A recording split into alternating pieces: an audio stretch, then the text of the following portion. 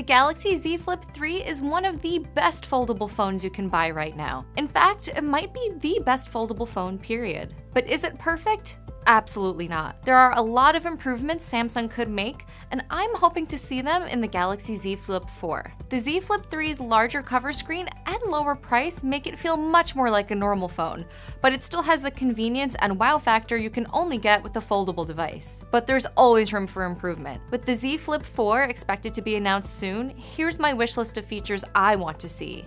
Better battery life, an even larger cover screen, and more software that takes advantage of the Z Flip's foldable design are at the top of my wish list. Will Samsung address these concerns? We'll probably find out on August 10th during the next Unpacked event. CNET will be covering the event and will be breaking down everything Samsung announces, so get subscribed if you don't want to miss those videos. In the meantime, here are the features I want to see in the Galaxy Z Flip 4.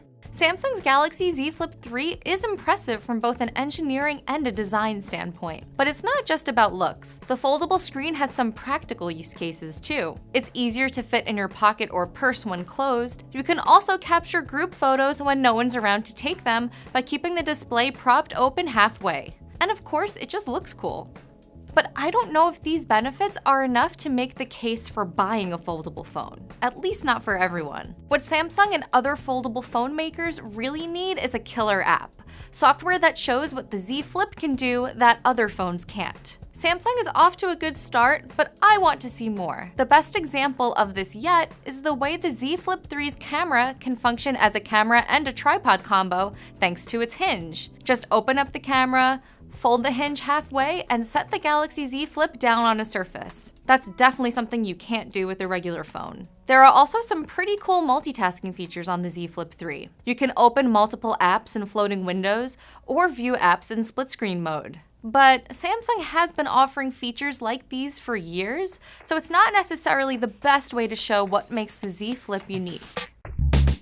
The coolest thing about the Galaxy Z Flip 3 is that it can fold in half, so Samsung should make it more useful when it's closed. The Galaxy Z Flip 3's cover screen is a major improvement over the original. It's a lot bigger, which means it's actually readable, unlike the tiny pill-shaped screen on the first version. You can see notifications, the weather, upcoming calendar events, and a music player without opening the phone. There are also several different clock styles to choose from, and you can even add or change these widgets without flipping open the device. Other things you can do from the cover screen include using Samsung Pay and managing the cover screen's display brightness. That's a lot, but I think there's plenty of potential for Samsung to do even more. I'd like to see a slightly larger screen and even more widgets and customization options to go along with it, especially since other companies have upgraded the lock screens on their own phones recently. Apple's iOS 16 update introduces new widgets for the lock screen, for example. Google also added the ability to see who's at your door from your Pixel phone's lock screen if you own a Nest security camera. With that in mind, I'd like to see Samsung add even more functionality to the Z Flip's cover screen. It's not the same as the lock screen,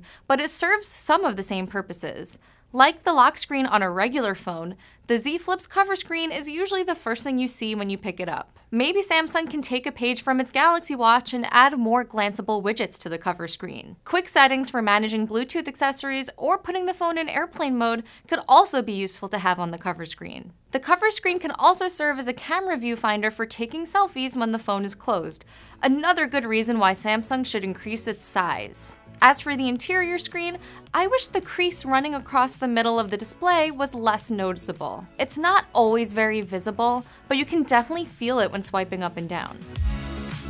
There are a lot of great things about the Galaxy Z Flip 3, but battery life isn't one of them. With the screen's refresh rate set to high and the brightness set to 80%, my colleague Patrick Holland only got about 11 hours out of the Galaxy Z Flip 3 when he reviewed it. That's barely enough to make it through a whole day, so I'm hoping that changes with the Galaxy Z Flip 4. Smaller phones tend to have shorter battery life, as I experienced when switching from the larger Galaxy S22 Plus to the petite Galaxy S22. But since the Galaxy Z Flip 3 has a screen that's around the same size as the S22 Plus when opened, I'd expect its battery life to be on the longer side. The Galaxy Z Flip 3 could also use a boost when it comes to charging speed. It can only charge at a rate of up to 15 watts, while the Galaxy S22 has 25-watt charging.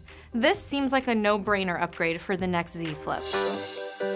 The Galaxy Z Flip 3 is a lot of fun to take photos with, thanks to its foldable design. Now, it just needs a better camera. The Galaxy Z Flip 3 has a 12-megapixel wide camera and a 12-megapixel ultra-wide camera. For most people, that's probably enough. But for $1,000, I'd like to see a third telephoto lens too. When Patrick reviewed the Z Flip 3, which you can watch here, he said this is a camera system you'd probably expect to see on a $700 phone. But Samsung does have a history of bringing qualities from its more expensive phones down to cheaper devices, so I'm hoping it takes that same approach with its next foldable flip phone too. The Galaxy Z Fold 3, which opens and closes like a book, has a tablet-sized screen inside, and that phone is rumored to get a triple camera setup with a 50-megapixel main sensor, just like the Galaxy S22. Perhaps Samsung will do the same for its next Galaxy Z Flip.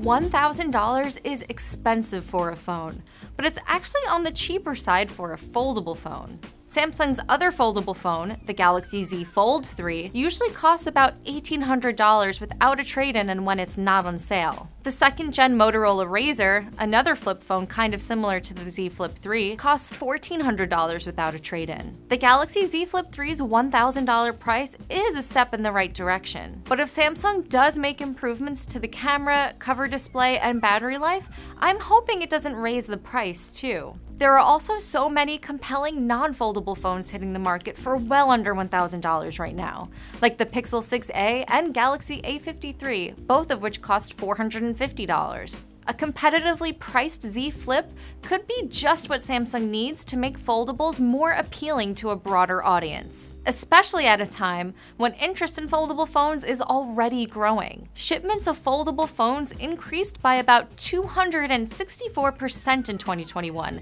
compared to 2020, and that's according to the International Data Corporation. Samsung also claims that almost 10 million foldable phones were shipped globally last year. That still pales in comparison to shipments of standard smartphones, but the growth shows that foldables are starting to appeal to more than just early adopters and tech enthusiasts. Samsung is the leader when it comes to foldable phones, but it could face even more competition soon. Motorola recently teased a new version of its Razr flip phone on the popular Chinese social network Weibo. That's a big deal because the Razr is the Galaxy Z Flip's biggest competitor right now. TCL also created a foldable flip phone that looked very similar to the Galaxy Z Flip, but the company ultimately scrapped that device. However, TCL showed new foldable and rollable phone concepts in February, proving it's not done yet.